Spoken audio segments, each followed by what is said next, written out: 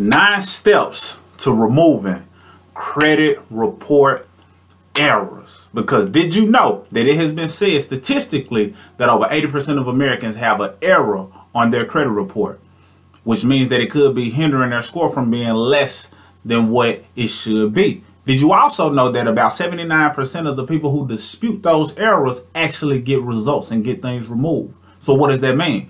That means that if you just at least attempt to get those things removed off of your report that are in error, it's a great chance that you'll get those things removed. And an even greater chance if you stay diligent and persistent in making sure you get errors removed from your credit report. So here are a quick set of 9 steps to getting those credit report errors removed. Now, if you haven't already, be sure to grab the free credit class that we've made available through the link down below, so that way you can understand credit, take full advantage of what credit can do for you, and understand it in a way that helps you get towards the score that you like or desire and deserve to have on your own. Or if you decide that you want to hire somebody, you at least know that they know what they're talking about. So get access to that free credit class if you have not already. Now let's get into the 9 steps. And of course you got Mr. Smith, 0.5 of Mr. and Mrs. Smith.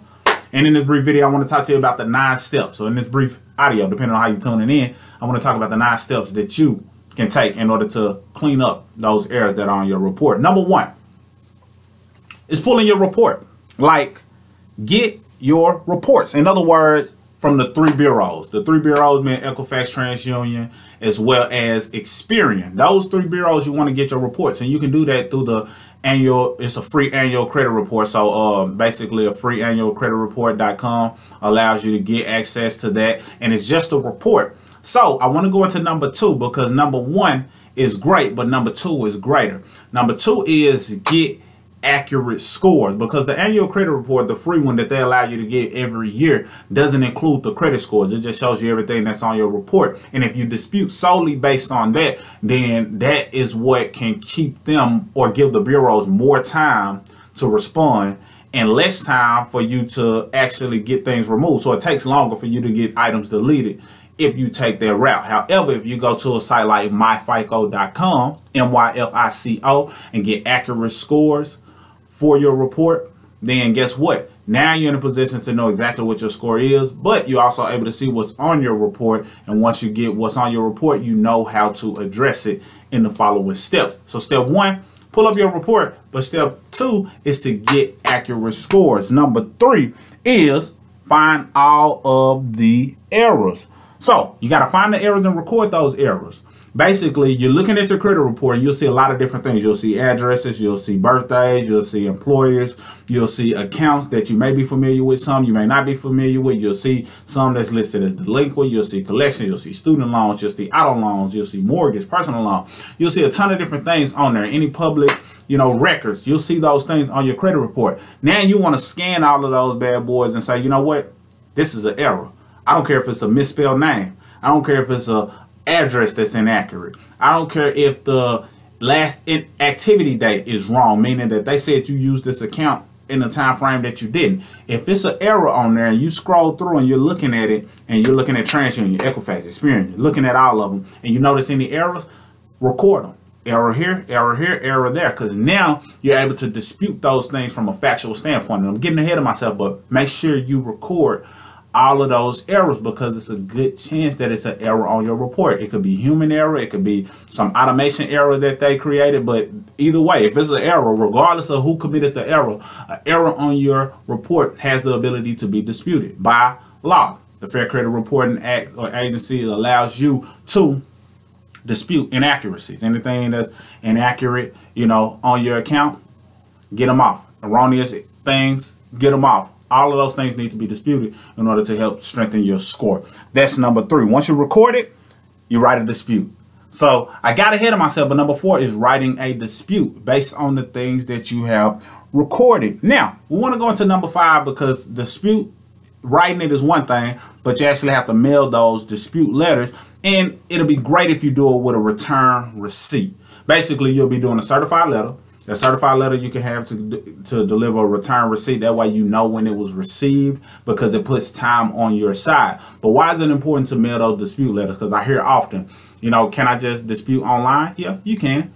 Can I just go in Credit Karma and hit dispute? Yeah, you can. And people have gotten results with those. So I'm not saying that it won't. And I can't say that I wouldn't think that it does look more favorable to be able to just click a button opposed to mailing a letter. I will say that. But you got to think about it from a couple of different angles. For one, put more work on them, and then you heighten the chances of getting things removed, because if you give them more work to do by sending a letter, it works in your favor. For two, a lot of times if you dispute online, you waive some of the rights that you have going forward. So if you waive those rights, then when it's time to dispute again, some of those things have to stick and stay due to you waiving your rights with an electronic dispute. Just something to think about. And that's just at the time of this recording based on my knowledge. If you know anything different, let me know. But I would much rather position you to have your rights protected by mailing it versus giving you a quick way, a quick solution to go about addressing that error, getting that error deleted. So make sure you dispute and you get it certified. And if you do a return receipt, that'll be even greater, because what it does is allow you to roll into the next step, which is number 6.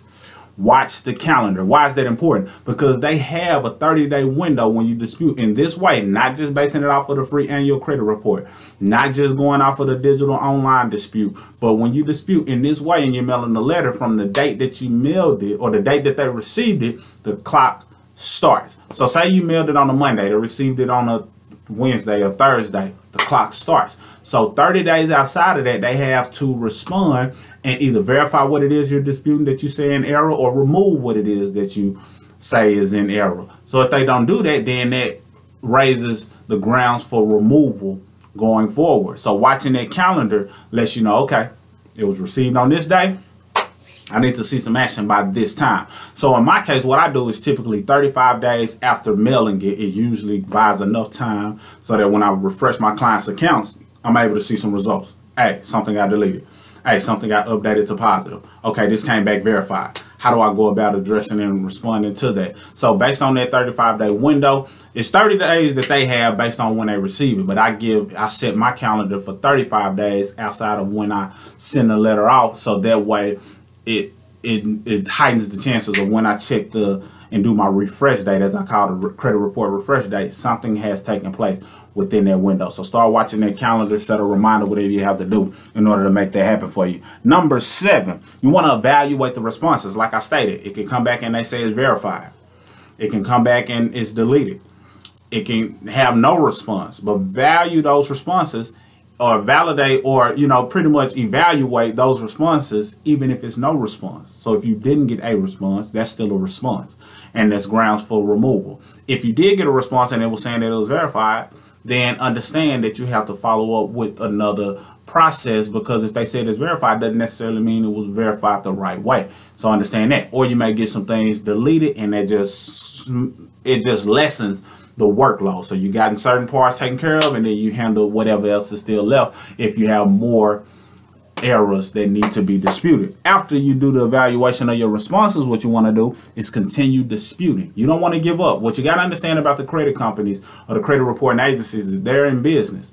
So they make money off of storing data, even if the data is in error, even if the data is, derogatory and erroneous. It doesn't matter. Even if it's some inaccurate information on there, they're collecting the data, and data is worth money. So they're able to sell that data, whether true or false, in order to earn profits. So by understanding that means you want to stay persistent in making sure you pursue disputing things that you know to be in error. So continue the disputing process. And this is where a lot of people drop the ball. A lot of people are like, I wanted it done on the first round. I don't feel like going back and forth. And that's great. If you don't, and you don't have the time or the ability to stay persistent, then that's where we come in at. Feel free to reach out, set up a consultation, hire us for our services if you choose. If we feel like it's a good fit, if we feel like we can help you, then definitely consider hiring us, and we can push the needle, because we don't have a problem with going back, and hitting them up and making sure that they do what they need to do in terms of restoring your credit. Or if you want to do it yourself, then by all means, we made that available for you as well. And if you want access to dispute letters that you're not writing yourself, then we got a DIY system that takes you through the process, gives you access to multiple letters in order to make sure that you're going about it in a good flow, and you get access to the letter so you know exactly what you need to do. And it goes more in depth than what we can go in this particular segment. That being said, last but not least, number 9 is stay organized, because as you're getting things cleaned up, as you're getting things deleted, as you're getting things updated to positive, as you're building your score, you want to stay organized. So that way, if something comes up, you're able to say, nope, I sent this letter on this date. I didn't get a response by this date. And then you have another reason to dispute it and get things deleted. Or you can look at your data and the things that you're staying organized on and say, okay, I sent this letter, I sent this letter. I didn't get what I needed done. Okay, let me take this approach. And now I'm going directly to the creditors because I've already done XYZ. So just some little tidbits to keep in mind as it relates to things that you need to do. Those are the 9 steps. Let me know if that helped you in any way. Definitely grab the free credit class that's available through the link below so you can take full advantage of the free credit class. And if you would like to get assistance, that's what we're here for as well. But if you want the DIY system, that's available in the link below as well. Whatever suits your fancy, we got you. We just want to make sure we give you options in the form of free content, paid content, or hiring us for our services. Either way, we want to see you take your credit score to the next level because we know that it's possible. And like I stated in the beginning of the video, over 79% of the people who dispute items get those things removed. So you can definitely be a part of that 79%, and we can make that number even higher. So that's all I got for this particular video. Mr. Smith signing out. Salute.